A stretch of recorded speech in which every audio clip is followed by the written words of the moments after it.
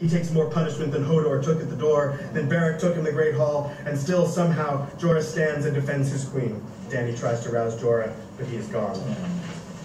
Exterior Godswood, the Night King walks with methodical, terrifying calm. He stops before Bran and raises his sword to strike, but something is hurtling toward him out of the darkness. Arya.